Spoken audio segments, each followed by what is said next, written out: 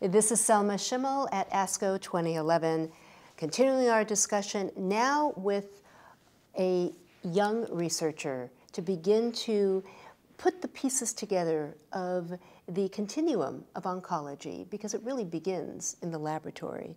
So I'm so happy to welcome you to sit with us, Dr. Stephanie Huang. Yeah. And you come to us from the University of Chicago, where you have your own lab. Yes, that's right. Thank you very much. I'm very honored to be here. Well, I'm excited to help promote your work, because our goal here is to bring you directly to the patients, because you are the point where hope and inspiration begins. Tell us what you're doing in the area of ovarian cancer. All right, so the main field I'm working on is a pharmacogenomic field. Basically, we use DNA information from an individual, try to predict a person's sensitivity to a drug. Particularly, in the field of anti-cancer drug, most of the drugs are fairly toxic. Therefore, if we can predict before the patient even started the treatment, we can really better use the drug. So tell us about what you have learned as it's a kind of sequencing, it looked like, when I saw your laboratory and I saw your slide, and 2 letters in this genomic profiling, and G and A.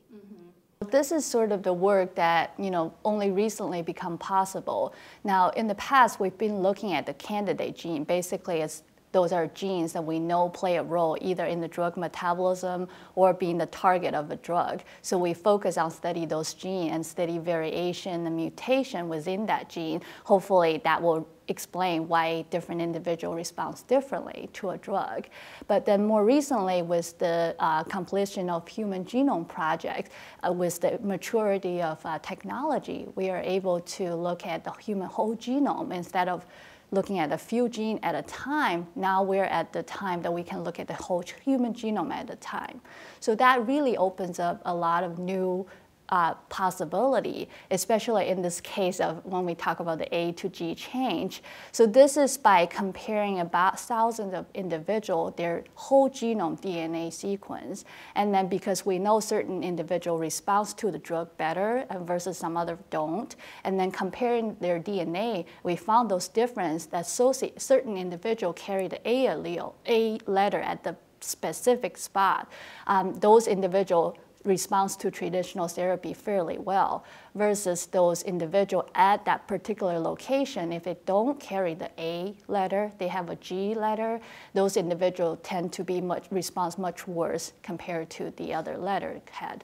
And so in that sense, the interesting finding is about that letter change is sitting in the gene that has never been associated with cancer before. The only time that gene has been studied is related to Alzheimer's disease. So that's really highlighted in the necessity of looking at more than what we know about the genes. If you have a G which tells you that you are not going to be as responsive to traditional chemotherapy, what is the option for that patient? That's a very, very good question. The short answer is actually I don't know. That's needed a lot more research. At this point, all we know is that for the A, you're a lucky individual, you can undergo the traditional therapy, you will respond fairly fine. On the other hand, the question comes down to if you have a G, for one, it could be simply don't respond to the agents. 2, it could simply because you have more toxicity, therefore your treatment was stopped or dose was lowered, therefore you don't get a better outcome. The third choice, really, maybe we should give you completely different. So if that's the case, we have to modify the dose for that traditional way.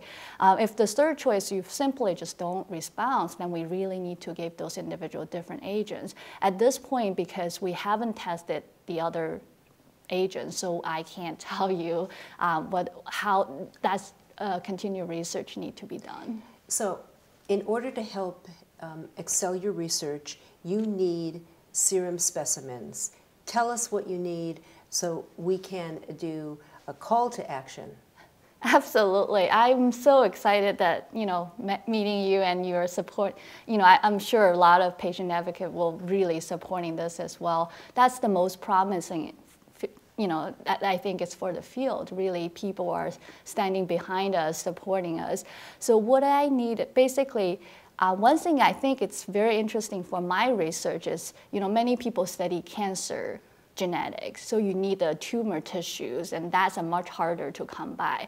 Versus my study, actually, I'm looking at the whole human genome. I don't study cancer tissue, because my theory is that everybody are born differently. You are predisposed to a certain thing. Your DNA code make you different. So that difference between your DNA code, make your response differently to the drug. So for me, I don't even need tumor tissue. All I need is blood sample, or any sample I can get, even spit. I can get DNA from the person. Then I can study your DNA sequence, therefore link that to your treatment outcome. Okay, so all of these women with ovarian cancer that are listening to you now, they're going to go to their doctor, and what are they going to say to their doctor? Blood is fine, and then a serum or any subproduct of the blood is fine. Saliva is fine. I can get that from DNA out of it.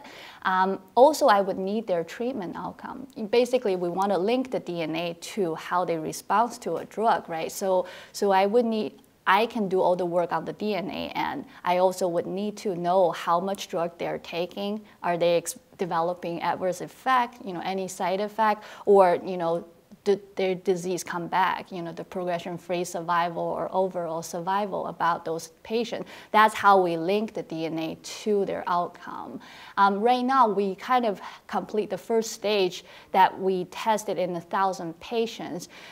We talk a little bit about this. The field of utilizing genetic information is still a new field, therefore it's a toughness. Like, people always have this, they want more. They want to replicate your study before they can implement it in the clinical practice. So we're sort of at finishing the discovery. We're moving into replication and hopefully pushing it into the real clinical practice end.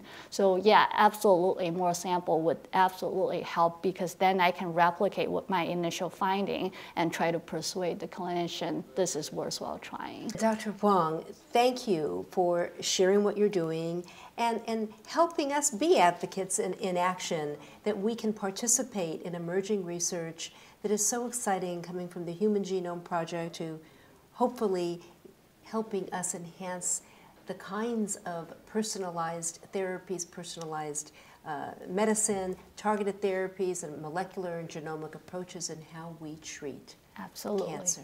Absolutely. Thank you. Good luck to you. Thank you. You're welcome.